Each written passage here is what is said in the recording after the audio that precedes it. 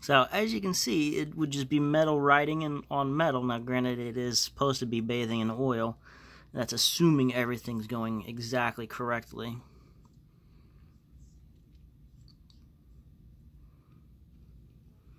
But then you just literally have to lift this up, and then you use a magnet to pull this. Well, okay, this one's still off.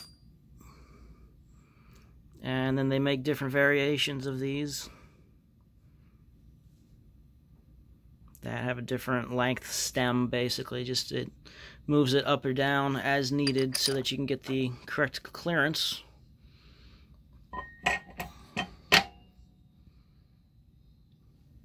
Yeah. That's it. This is a junkyard engine, so we're not worried about much. But still in pretty damn good condition, really, for 150-ish, I think it was.